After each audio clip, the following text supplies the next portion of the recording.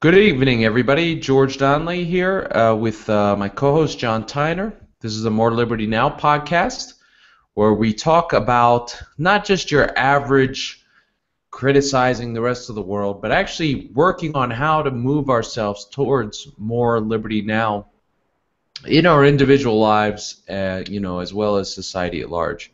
So, how you doing today, John? I'm doing very good. How are you doing?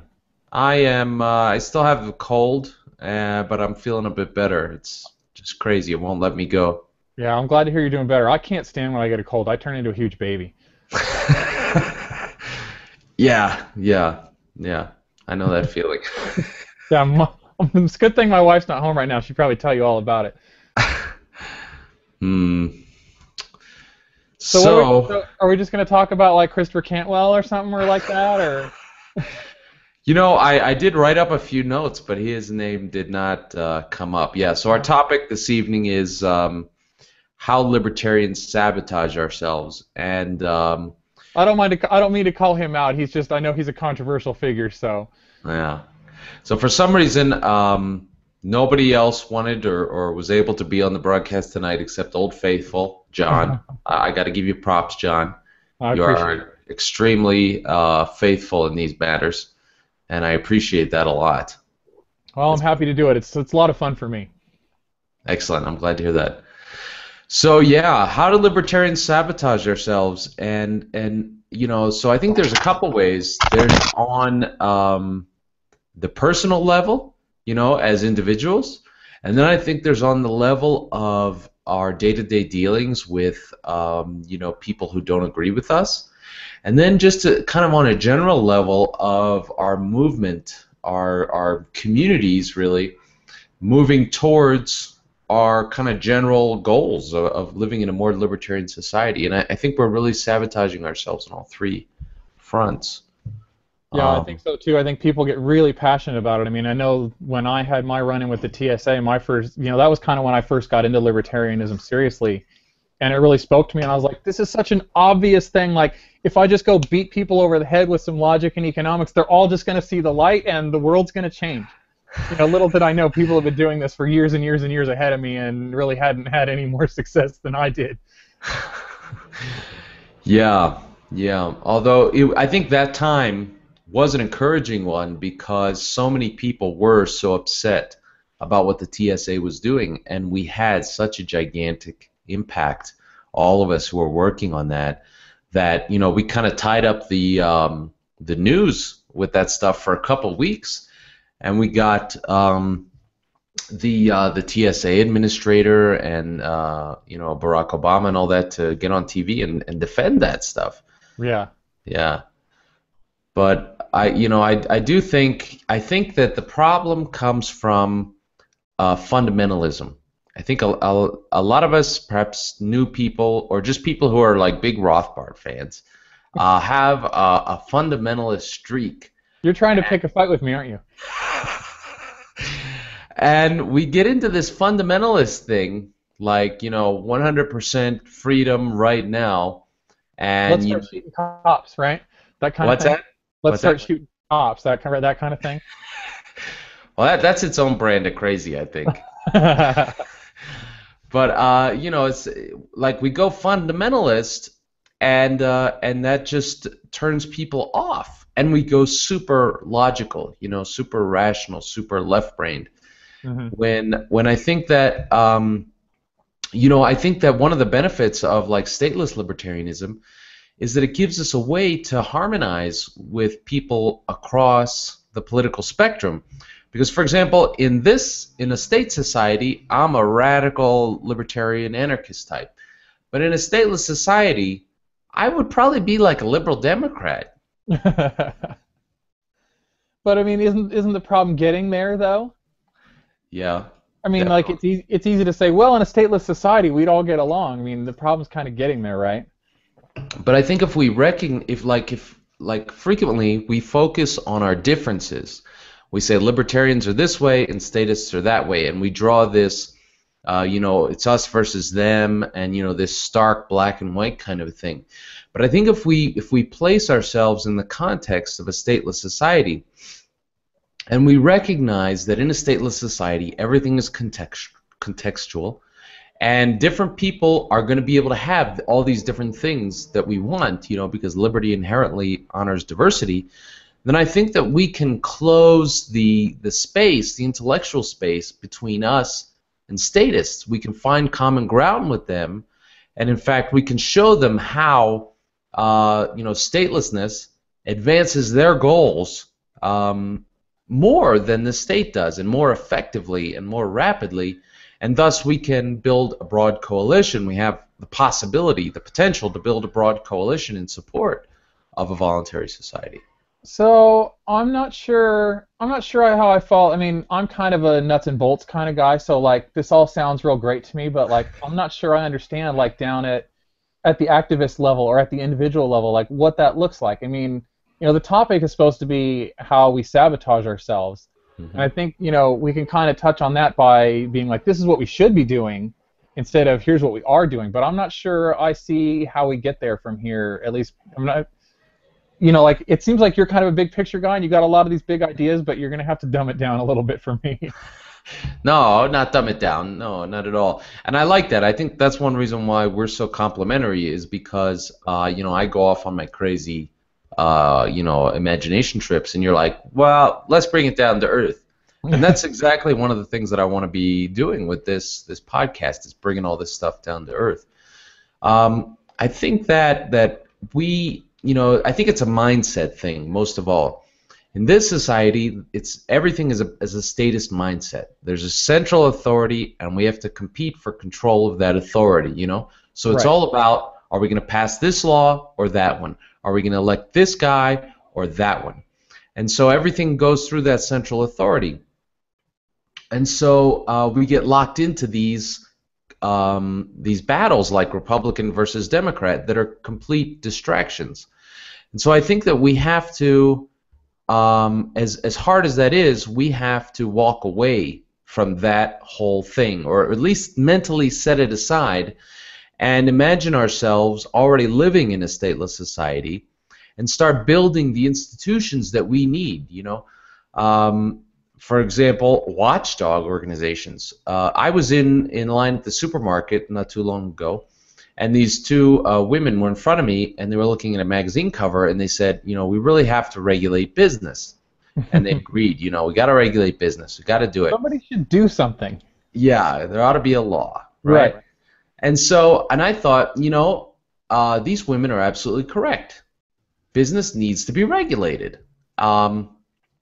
However, government is not the right people to be doing it, because the conflicts of interest, of course, of monopoly, all that stuff.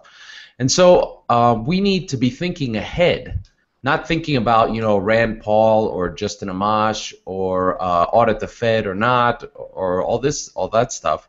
We need to be thinking, 50 years ahead to how are we going to, in a libertarian society, how are we going to regulate business? How are we going to solve these problems that people have? We need to take a service provider perspective. When a liberal or a conservative says they have a problem with something, we need to think about it not as, let's go find that passage in Rothbard and crush that guy with it. Let's think of that guy as our customer, and let's solve a problem for him, and let's start a business to do it, or at least experiment with the idea of doing it. So this sounds kind of like in the electronics business, you're kind of talking like an Underwriters Laboratories kind of company. Like I don't think anybody really even knows who they are, but like if you turn over just about any piece of electronics, you see that UL logo on the back. Mm-hmm. And those guys basically make sure your electronics aren't going to blow up or fry you, kind of thing. And I don't think anybody makes anything anymore that doesn't have those guys' logo on it.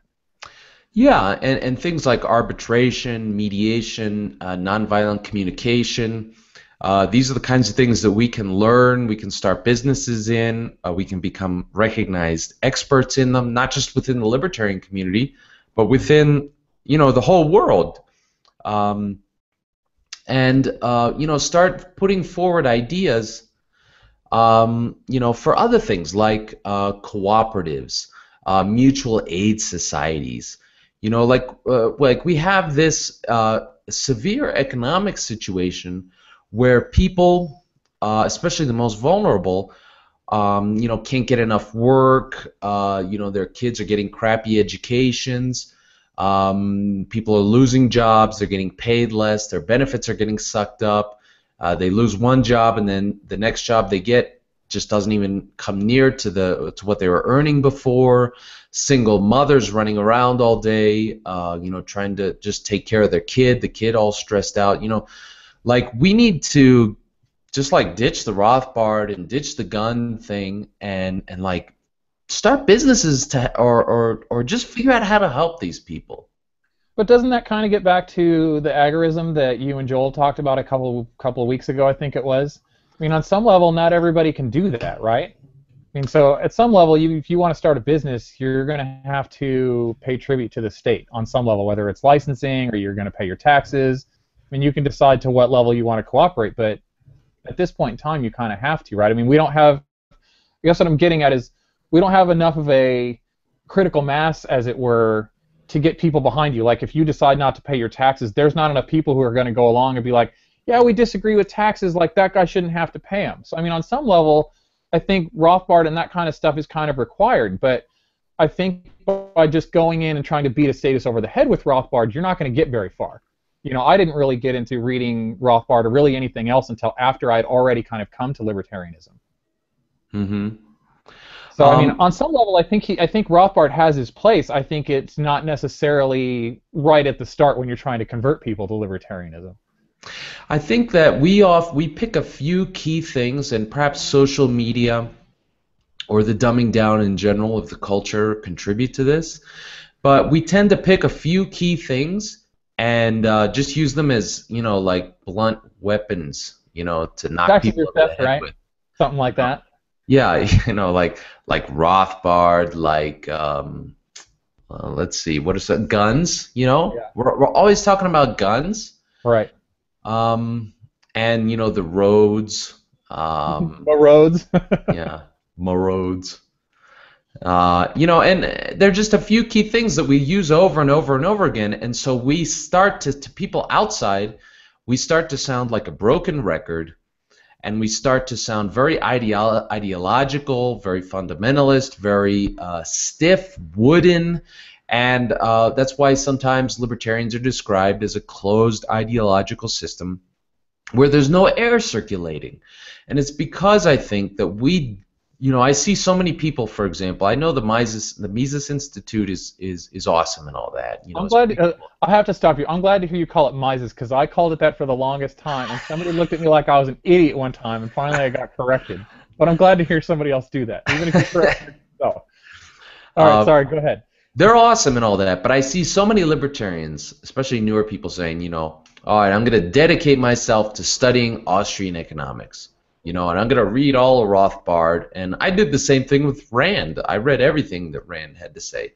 And, perhaps, like you say, it's a prerequisite, but I also think that people, they go down the wormhole into the deep ideology and focus so much on the past and people who are, frankly, dead. Rothbard is dead, okay? He doesn't have anything to say about 2014.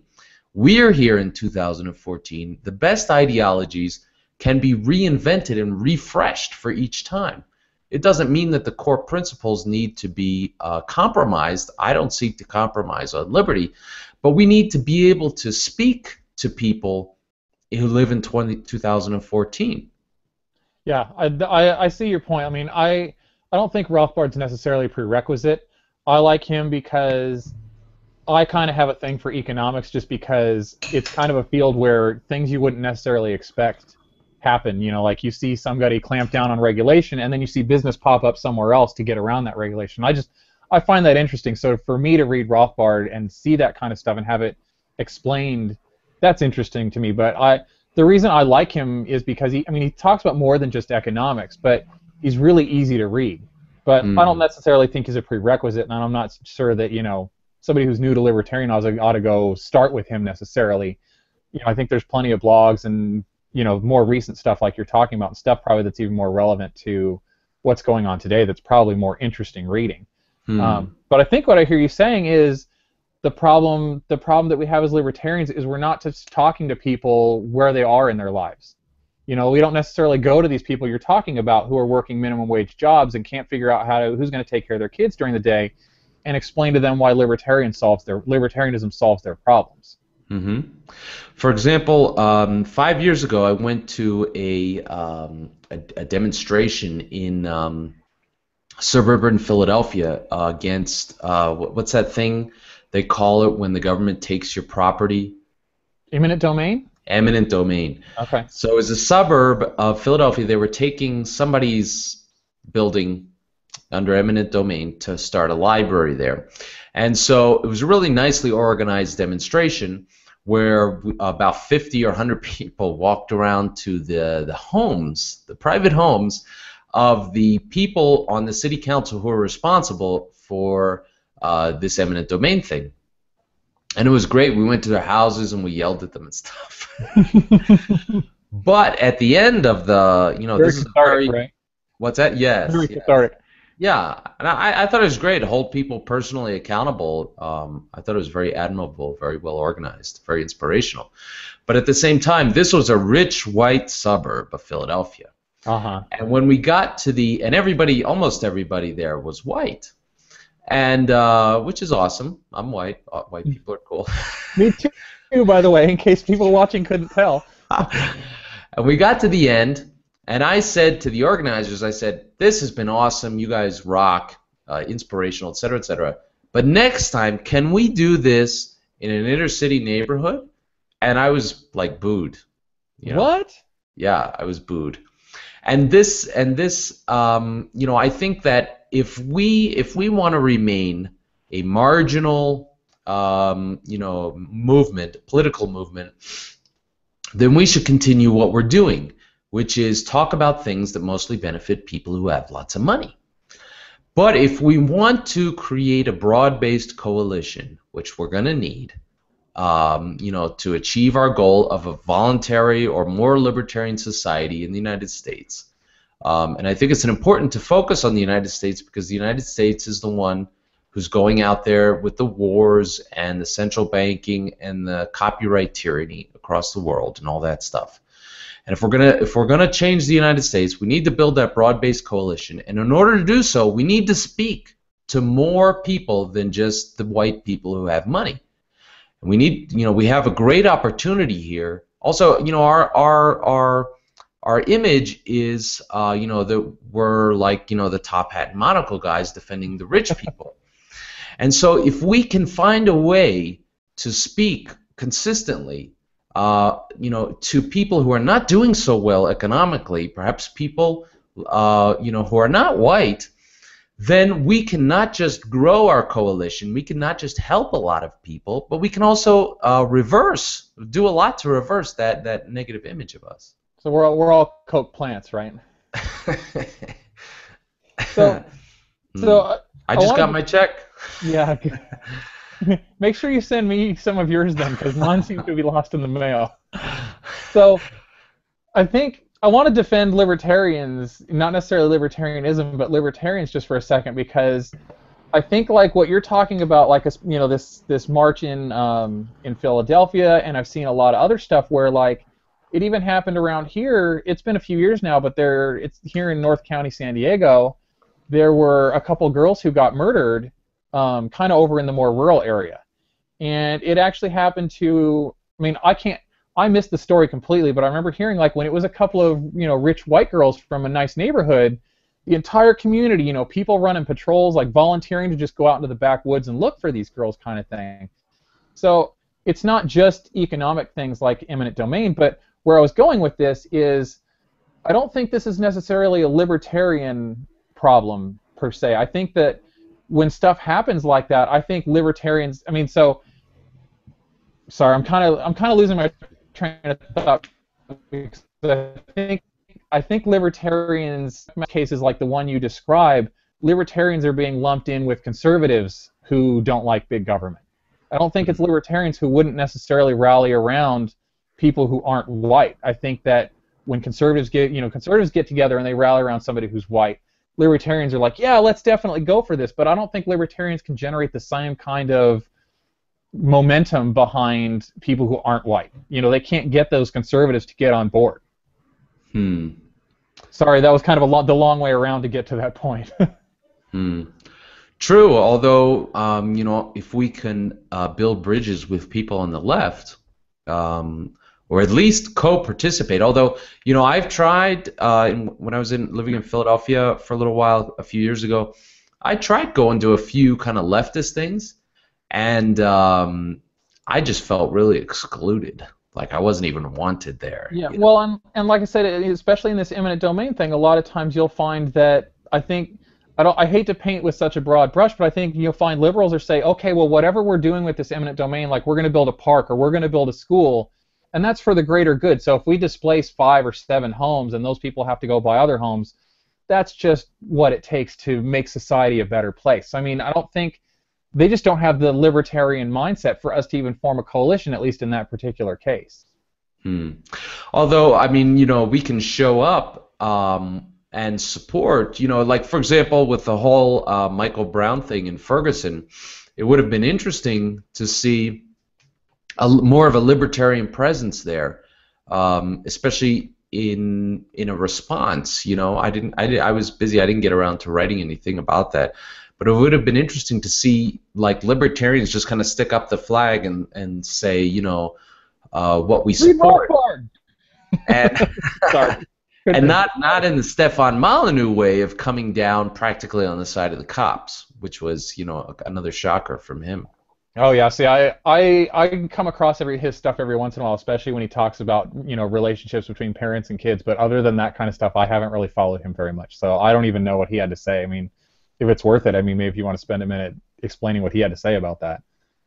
No, I just saw that he. I actually don't pay that much attention. Okay, then let's move on then. Okay, I generally like him, but yeah. But so another thing I think is that, like everybody else, there's a lot of ego involved in activism. I've seen in myself as well. You know, this is a self-indictment as well. A lot of, you know, like, I'm going to go out there and be the big activist, you know, and get my name, you know, printed up and, you know, be the hero and all that. And there's also a lot of ego involved in the whole, you know, Rothbard slam down thing, you know, in like this whole game of, you know, slamming down statists and proving them wrong and all this thing. And I was watching a documentary today about the whole derivatives thing, and they quoted something from Alan Greenspan's bio, in which he said early on, you know, because he was an objectivist and he was, you know, very tight with Ayn Rand. Right. And basically he, you know, you haven't read Atlas Shrugged, right? No. So basically, at the end of Atlas Shrugged... I did see the first 2 movies. Okay. At the end of Atlas Shrugged, the hero, John Galt, is offered the opportunity to take over management of the state economy in order to save it. Okay. And so this is like his, you know, Joan of Arc moment, where he, you know, if he accepts the position, then you know, he can, you know, be the big state hero. But if he refuses it, then well, anyway, oh yeah, if he accepts it, he's violating all his principles. Right, he becomes the thing he hates. Exactly. And Alan Greenspan did that. Right. He became chairman of the Federal Reserve, which is basically managing the economy for the state. Right. So anyway, they quoted something from his bio in which he said he decided to advance free market capitalism as an insider rather than a critical pamphleteer. And I thought, wow, the ego in that, you know, the false dichotomy of either he's going to be like one of the top insiders, or he's just a critical pamphleteer, a guy handing out pamphlets on the sidewalk. Just a gadfly. Yeah. And that, for me, was a real example of the ego, especially that goes into a lot of the political libertarianism, you know, because people know that the state is screwed up, but they think, you know, I can go in there and be the hero and save it all, you know, the guy who, I'll get the power and I'll just write my name and dismantle everything. Right, kind of the problem with that statement is that it kind of assumes the only way to change anything is to actually become part of the state. Is that kind of where you're going with that? Yeah, yeah, and also just the that, and also that he portrayed, the other side of the coin as just being a pamphleteer, Right. like completely irrelevant gadfly on the sidewalk. Right, just standing out, handing out papers and having people throw them away 3 steps further down the road. Yeah. So I kind of want to go back to something you said a minute ago, because I think the activism, I think, is kind of an interesting thing. I think it's a thing a lot of libertarians get into, and I think in a lot of times we do it wrong. We get in people's faces, which I think is kind of a recurring theme, at least so far, that we've been talking about. But you were kind of talking about, libertarians kind of competing with each other almost for attention. Like, I've got to outdo the other guy. I've got to be more radical. I've got to go out to Washington, D.C. and load a shotgun kind of thing, to get people's attention, not to mention any names. But great example. I mean, I think people like me have thought, oh, great, this guy's thumbing his nose at the state. But I think a lot of people are like, that's against the law and it's not the way to go. But I'm kind of losing my train of thought. Where I wanted to go with that is, one of the things I noticed early on with libertarianism is like the people who are real big in the movement, who are very well known, it seems like that's the way you kind of get to the forefront of the libertarian movement, is to go out and basically promote yourself, and it seems like, I mean, you see the same thing in politics. The best way to do that is to knock the other guy, and he's not libertarian enough, or that kind of thing. So well, I don't know necessarily that I have a point that relates to this. I was just figured to throw that out there and see if it goes anywhere. Well, to the credit of the political libertarians, the people running for office, they seem to manage that whole thing with a lot more grace and less kind of in-your-face stuff, Yeah, I think you have to if you want to be taken seriously. I mean, libertarians don't represent a large enough political bloc to get you into office on your own. Or true. On their own, maybe, I should say. Yeah. Like, for example, when I have, people like Larkin Rose, Cantwell, those type, and even Stefan Malin a little bit, they just go like way out to the extreme to provoke a response, or they talk about extreme topics. And in the past, when I have had critical things to say about Cantwell, he's attacked me personally, and the same thing Larkin Rose. I don't think Kokesh has. And even though I recently criticized Stefan Molyneux about his use of DMCA copyright, right? Well, he hasn't blocked me on Facebook or anything. So. But he's big fish. I'm small fry, so perhaps it escaped his notice. Royal gaze. But just to kind of do something off to the side here, I saw one of those Apple Android memes the other day, and the guy with the Android phone is looking over at the other guy, and he says, "Oh, I feel so sorry for you," and the iPhone guy says, "I don't even think about you." Yeah, that's a typical Apple attitude, isn't it? So anyway, I thought that's definitely relevant. It's along the same lines of what you're talking to Molyneux kind of thing. I mean, I don't mean to say you're the little guy or anything, but I am. I totally am. There are people who sometimes comment on my YouTube videos and they say, "Why are you even making videos? Look at people like Larkin Rose and Cantwell and Molyneux. They have like hundreds of times more subscribers than you." Right. And I'm like, give up. yeah, and I'm like, well, that's cool. They earned it, They did whatever they had to do. That's cool. I'm doing my own thing, and it's not necessarily about popularity. Right, you're making videos because you got something else to say.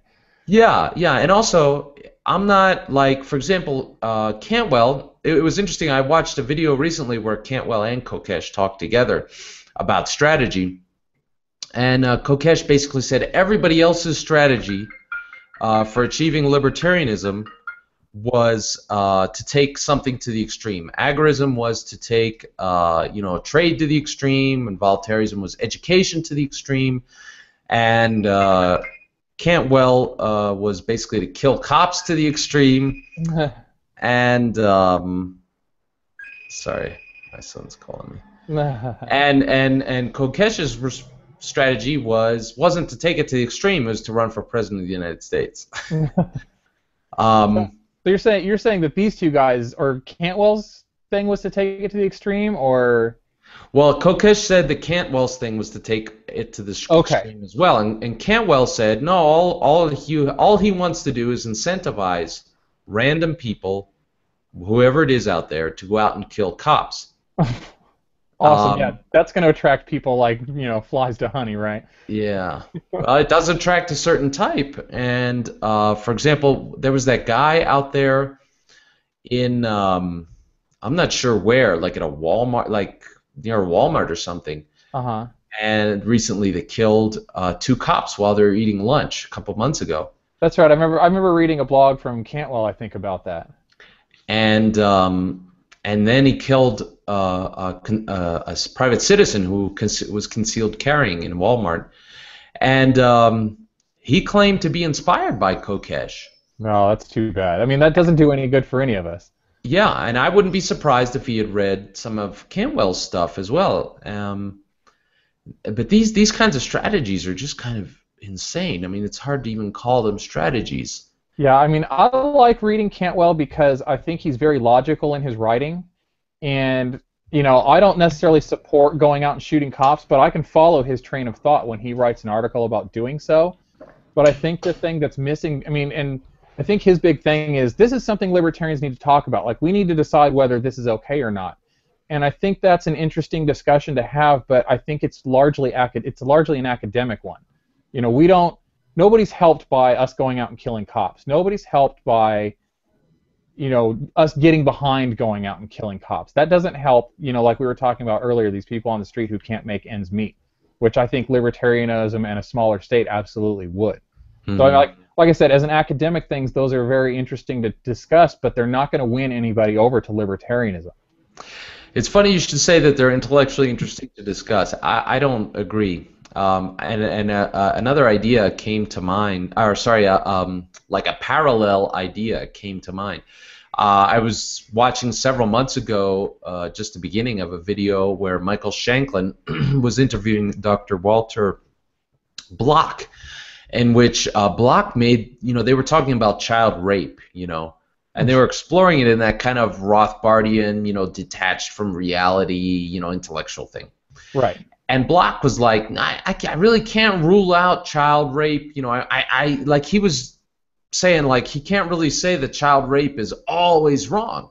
Because he might have to rape an infant in order to save its life. Right. So I guess, what the hell is that? Yeah, so I'm not sure we're necessarily saying two different things here. I mean, I think I don't even want to talk about child rape personally. I don't think there's ever a case when that's the right answer. If you need to save somebody else's life, like, maybe you explain to them you're not going to rape a child, and that's just too bad for them. So I think shooting cops is. Oh, here's my son in the picture here.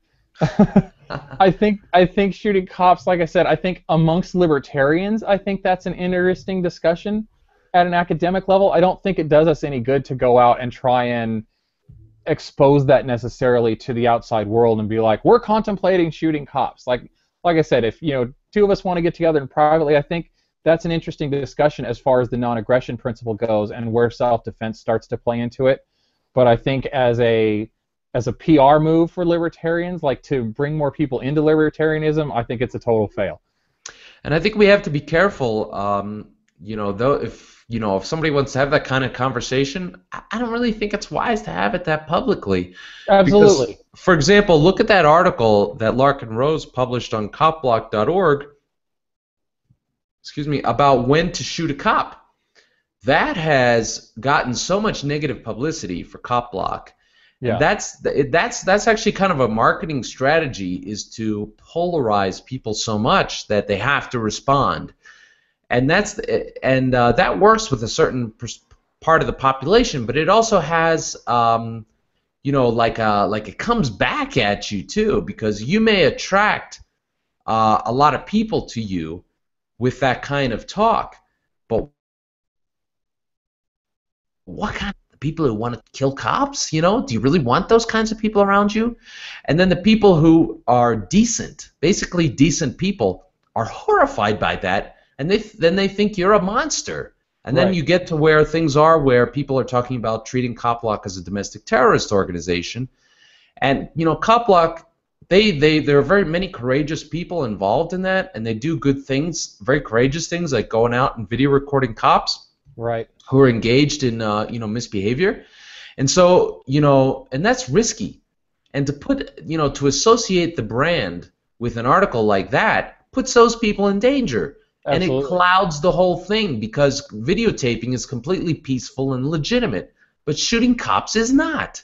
And so it makes it so easy. It plays into the hands of the opposition, because they can say, aha, they're terrorists and they videotape cops and they distract them, Oh, we better outlaw videotaping of cops too, Right. So yeah, I think, like I said, I don't think we're necessarily saying different things. As a libertarian, I find that discussion interesting for just as a, where does the non-aggression principle end at? Like, where is it at the border? I just find that kind of thing interesting. But like I said, I think you're absolutely right. That's not doing any good for libertarianism as a movement at all. So to shift a little bit, another thing that I think is a way that we sabotage ourselves is that we focus on liberty almost exclusively, when I think that in reality, what we, in the United States, we have a considerable amount of liberty despite, all the goings on. But what we're really lacking is responsibility and accountability. And I think that is the other side of the coin that not just powers liberty, but, from a public relations standpoint, would enable us to reach out to more people. For example, the whole derivatives thing several years ago, I was watching a documentary about that, where even, they got Alan Greenspan to admit that, there was a flaw or a mistake or he screwed up or whatever. I think that it wasn't the, I think it was that there wasn't enough accountability. That whole free market thing that they had going on, the deregulation thing, that was good, but they forgot that the other side of the coin is accountability and responsibility. And so all these banks and whatever get to play with other people's money, and there's no responsibility, there's no accountability in that. And I think that really we need to balance out our message to, relax a little bit on the liberty side and really crank up the responsibility side. So I think we spent quite a bit of time last week talking about that when we talked about how to be a libertarian.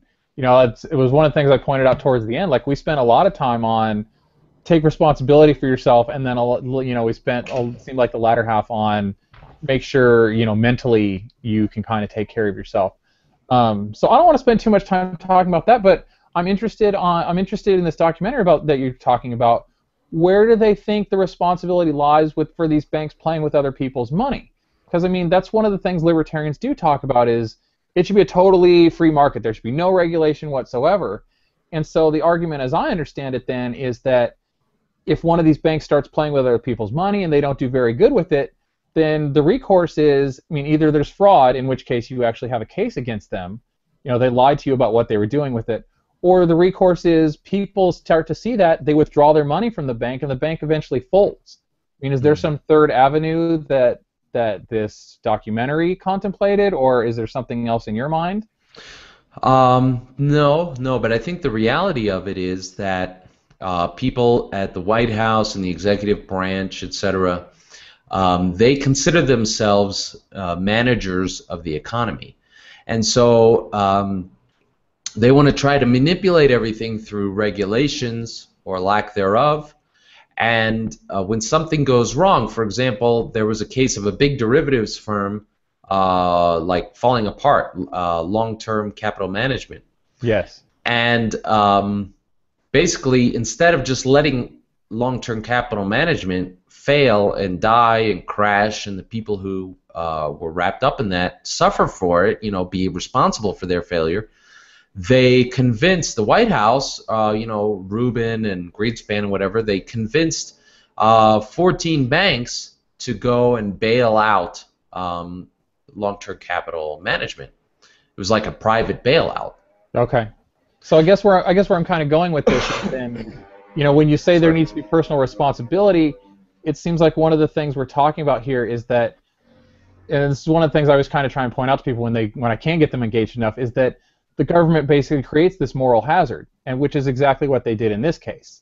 You can't necessarily jump all the way to the libertarian society that we're talking about, where people withdraw their money and the bank fails, because everybody kind of implicitly thinks, okay, well, I'm going to put my money in here, and FDIC insurance or whatever, somebody's going to bail out this bank, or there's this insurance, government-sponsored insurance sitting behind them. So I'm not sure we can necessarily blame that on libertarianism so much. I mean, I guess in the case we're talking about, there wasn't a complete deregulation. So everybody wants to say, we deregulated these banks, we tried the libertarian thing, and it totally didn't work, and everybody got screwed. And I guess the point I'm making is that we didn't really try full-on, as it were, libertarianism. Yeah, well, I agree, and to be more specific, the government gave too much liberty or too much freedom to the financial sector without holding them accountable. Right, so I guess what I'm saying is that that's kind of the problem, right? They gave them a little bit of liberty and then didn't hold them accountable, but if they had just given them total liberty, the market would have held them accountable. Yeah, but I think also, I think it's more complex than that, because as long as the government controls the money supply, and there's a Fed and central banking and all that sort of stuff, that so what could come out of what you're saying? They could say, okay, we're going to completely deregulate this sector of the economy, and then people can rise and fall.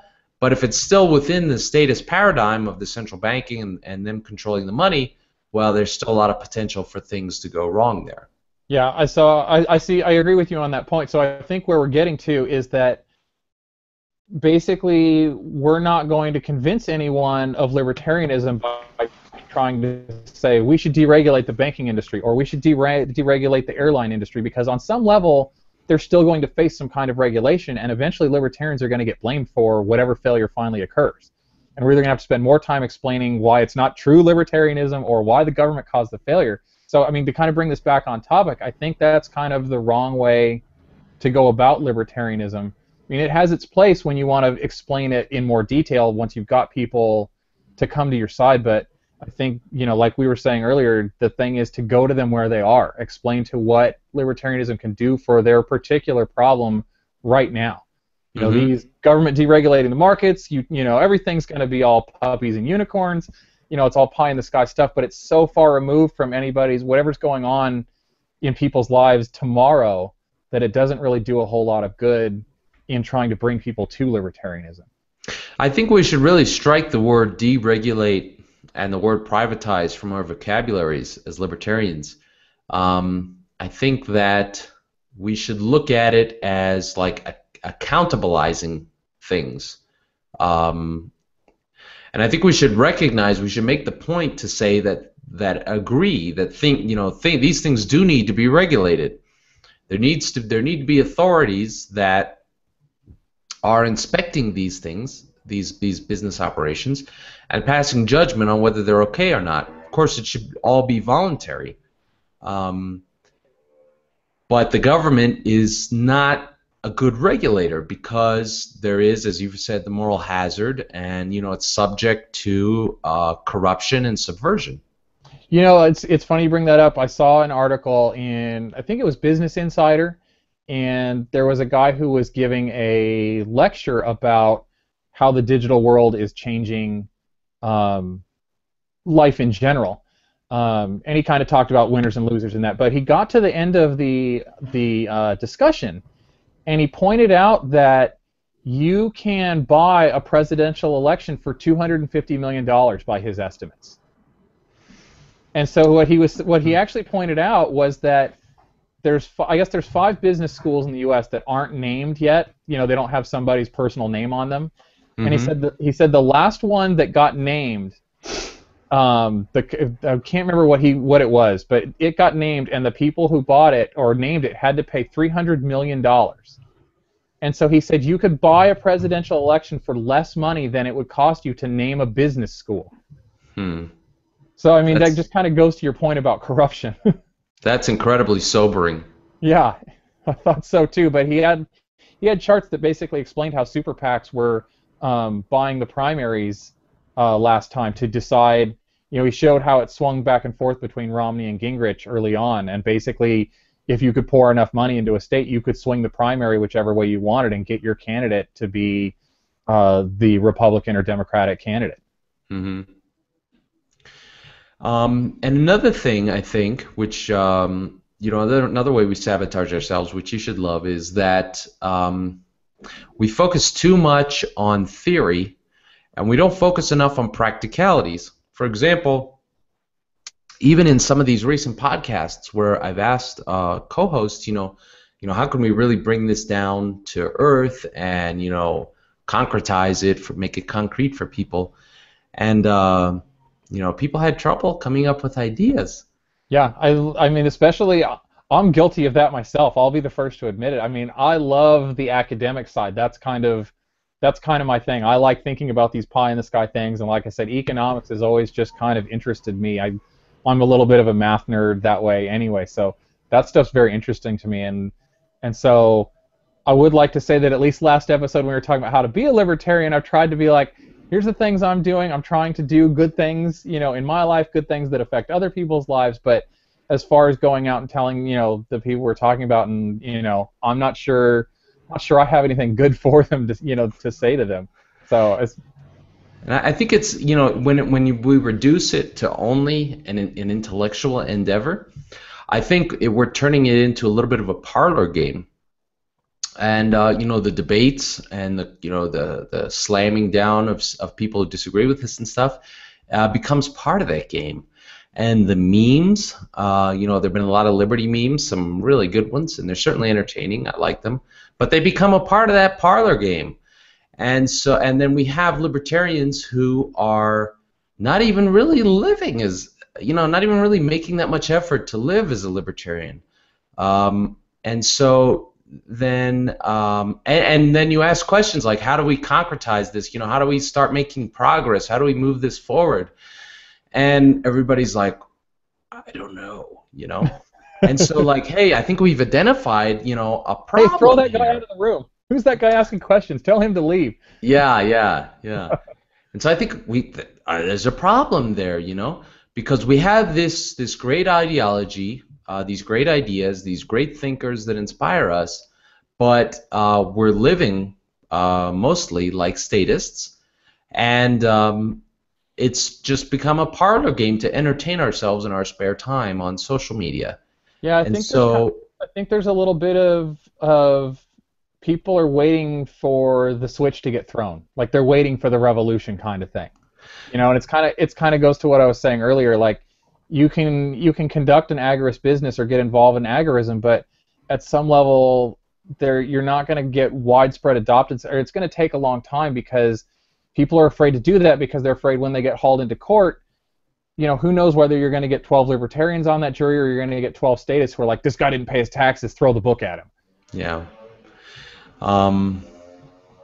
There's a thing where a lot of people fall into this like fatalist mindset too, where the collapse is coming, all right, it's just around the corner, and when I got my guns, I got my dry, my freeze-dried food, I got my cabin in the woods, I'm gonna be fine, I'm gonna survive, and then it's gonna be libertopia, Right. This is diseased thinking. Right. And I found myself falling into that kind of thinking in the past as well.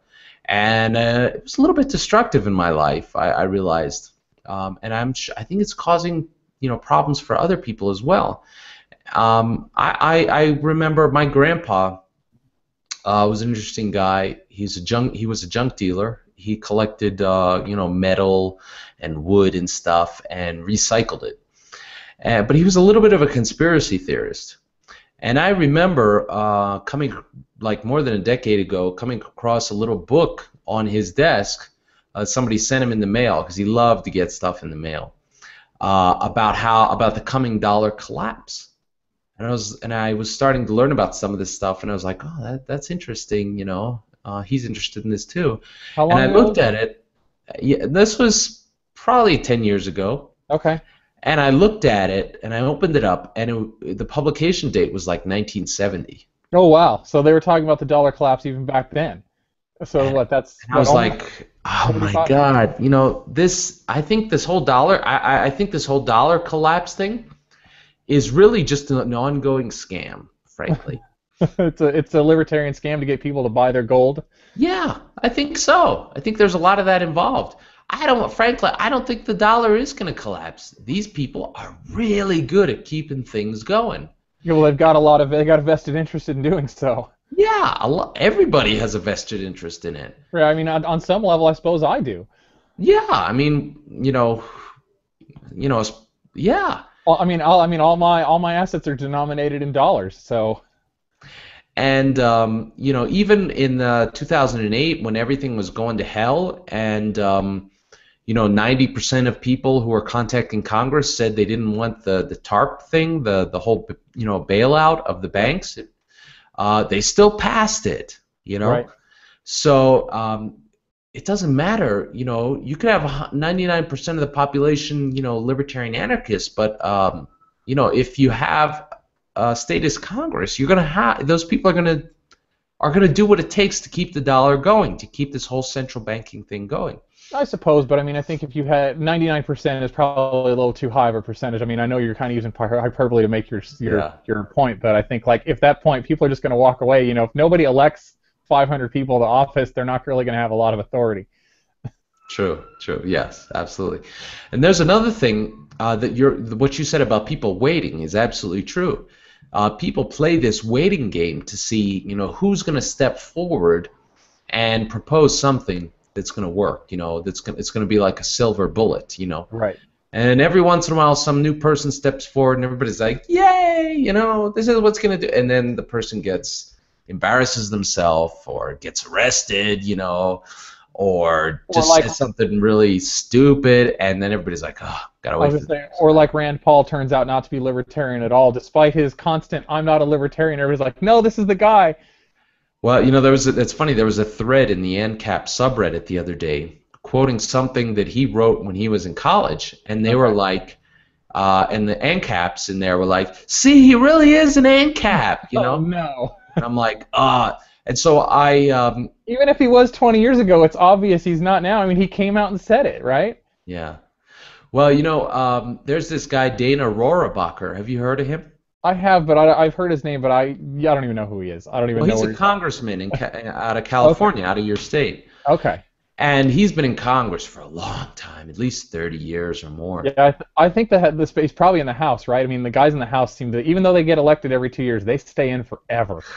Yeah, he's in the House. Okay. And in the 60s or 70s, he was a contemporary of Konkin, the guy who wrote all the agorist stuff, who came up with agorism.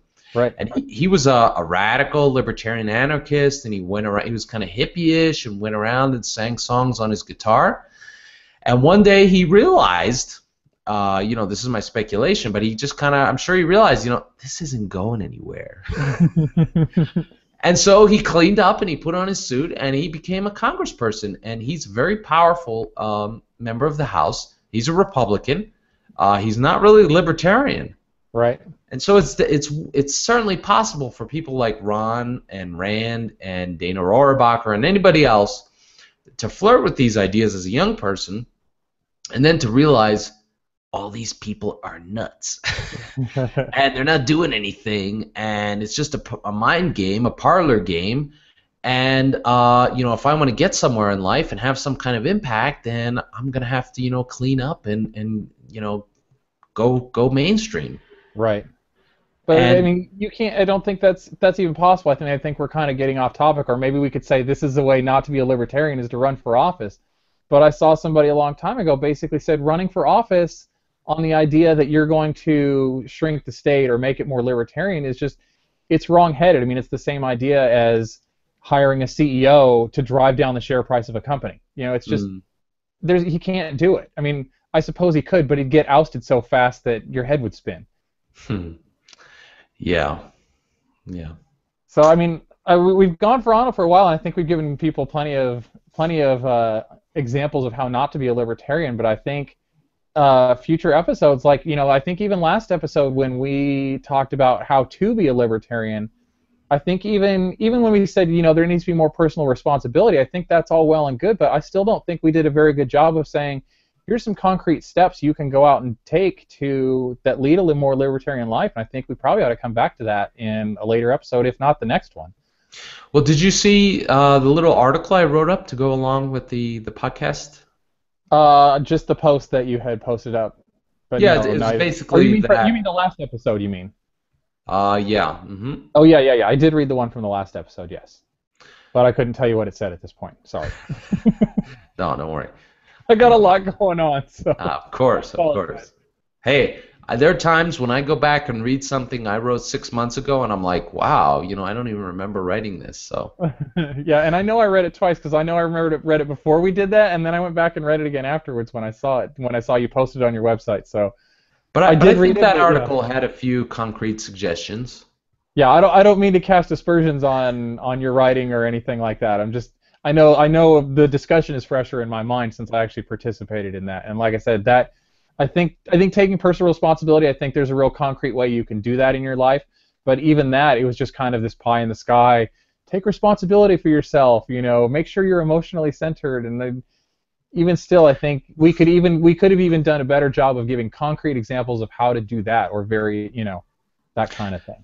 Yeah, I know that there's a whole personal development kind of mindset, I guess, that I don't know, you've read some personal development stuff, but if you haven't read a lot of it, it can be I guess it can sound jargonish and unclear. Okay. But I know I used to be kind of anti-personal development, but I've read tons of stuff, and so maybe I'm too jargonish with it now. No, I haven't found that to be true, at least in our discussions. But how do you, instead of doing another episode like with the same title, how can we kind of narrow it down? So maybe our first episode about how to live a libertarian life, we can think of it as like an overview. So how can we kind of, maybe we can then do a few episodes in the future about different aspects of that, examining those more closely. Yeah, I know we touched a little bit last week on it, and I know you and I have talked about it before, and I'm a big believer that teaching our kids and how we treat our kids is going to inform the next generation. So I think there ought to be one specifically on how we raise our kids. I realize it's a touchy subject, and I'm not necessarily sure I want to be in the business of telling other people how to raise their kids, but I think that there's some stuff we can talk about, especially, spanking as far as that goes, not yelling. I think Alex would be good. I heard him mention something about peaceful parenting. Mm-hmm. He probably has some information to bring to bear on that subject as well. I think that's a very good one, and I would love to talk about that, having two little ones. I mean, you saw my son come in here earlier. Mm-hmm.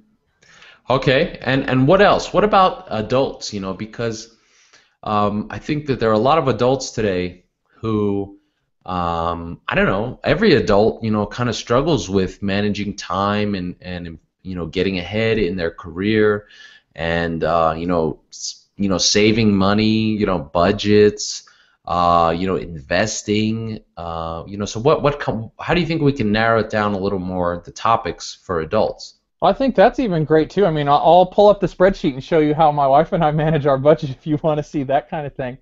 I think even peaceful parenting. I think speaking rationally with your children. I mean, children can be incredibly frustrating, and that's why there's such a focus on that, because it's very easy to think this is a little person whose life I totally control and I can do whatever I want with them.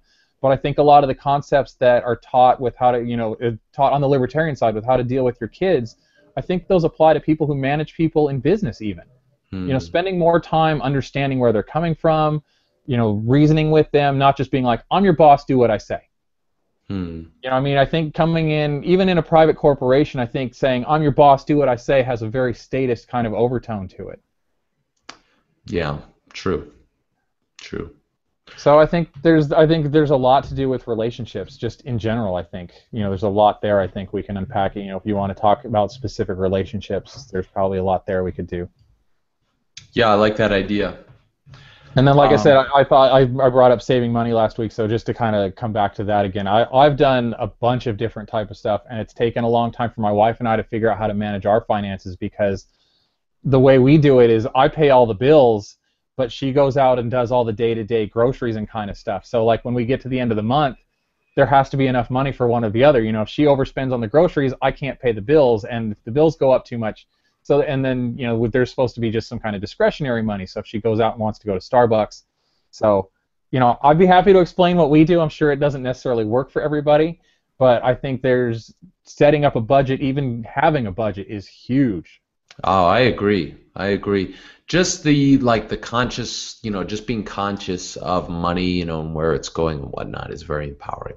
Absolutely. I mean, it's easier. Like when my wife and I first got married, you know, we didn't have any kids to spend money on, and so we didn't really have a lot of a problem with, you know, there was more money than we needed necessarily. You know, we're living in a tiny little apartment, we're going out to eat all the time, but you know, the further you get along in life, the more you need to pay attention to that. And I think the sooner people pay attention to that, the way better off they could be later on.